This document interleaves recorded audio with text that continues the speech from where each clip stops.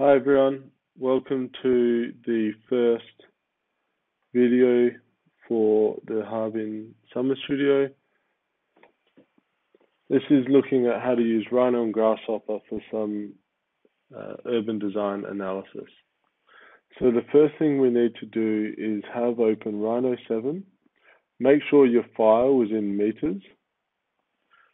And then I'm going to use a sample project, but you will have a master file of Harbin, and you should have in that your lines for your center, for your road, center lines, and then building footprints or outlines of your buildings. And these building footprints in Rhino look like this. They're surfaces.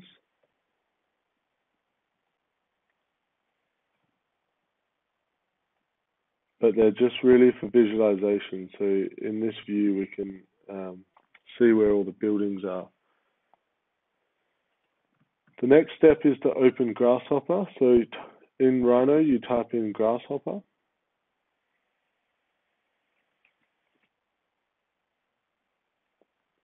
And before we get started, we need to install the correct plugins. So you'll have this file here with the plugins for decoding space and human. So if you go to File, Special Folders, Components, and then in here you have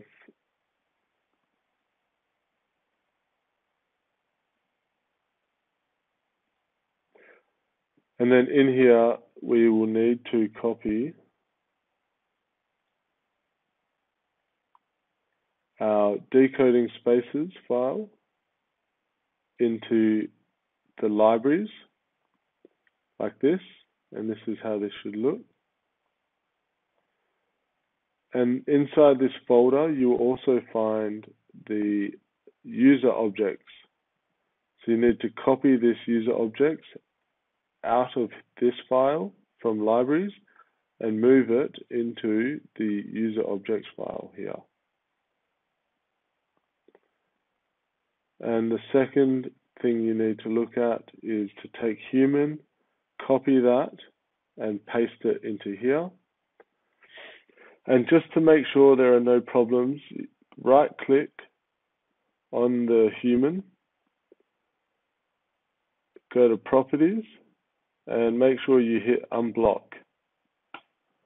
And you should do that for all of your plugins to make sure that they're all done. Same with decoding spaces. You should come in, find the decoding spaces, and make sure that you don't have the option to uncheck. If you do, make sure you click it. Okay, so before we get started, you're going to need to close Rhino and Grasshopper and then reopen it to make those changes. So once you have reopened Rhino and Grasshopper, in the file supplied to you, click and drag number 1 into Grasshopper. The script should have opened without any warnings, and you should now be able to see this script on your screen. Okay, so you can see on mine that we have some color. It's important to note that the way this Grasshopper script works is the name here, and you can double click to change it. This name, including capitals, must match your layer name for your street network. And building footprints must match building footprints. So now if I turn my layers off in Rhino,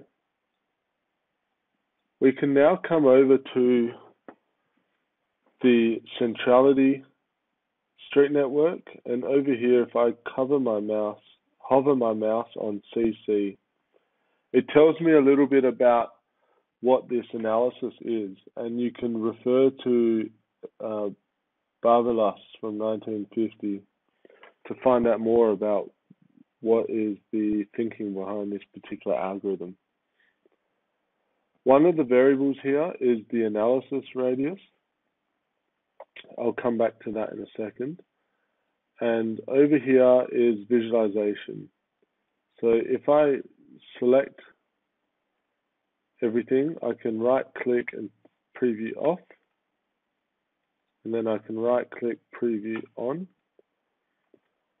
What this does is it gives you a analysis for the connectivity of all the roads in your city, and it shows you where some of the major arterial networks are.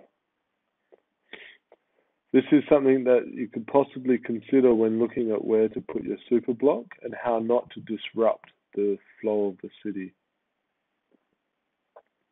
This one, if I turn that on to preview, that just previews the buildings. This previews the outlines of the buildings. And this one here previews the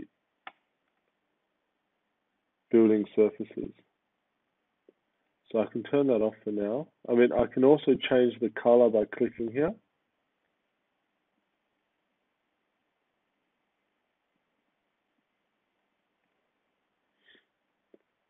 But if we're focusing more on the road network, what we can look at is this analysis radii. So if I want to just do an analysis based on 500 meters,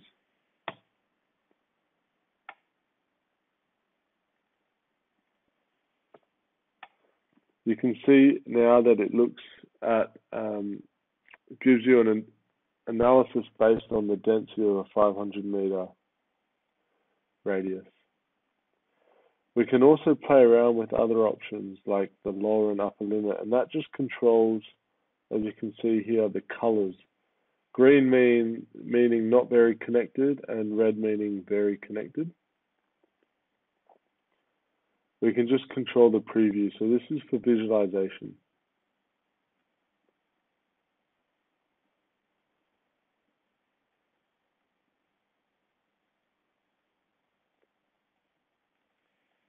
If you set this to 0, you'll do the analysis for the whole city.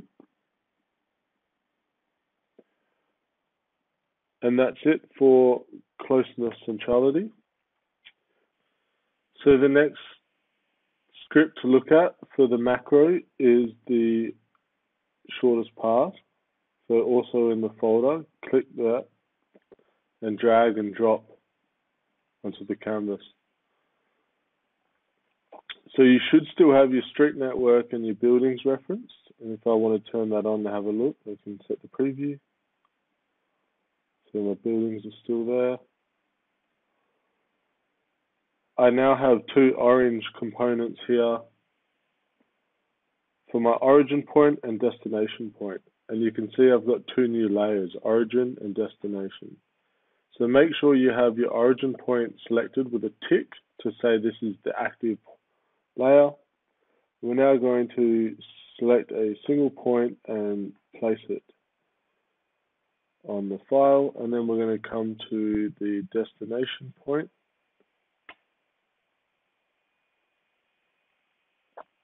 Make sure that is set as the active layer, and I'm going to do the same thing for my destination.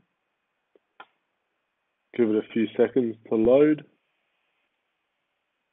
And there we go, we have our start and end point for our destination. So I can move this out of the way a little bit.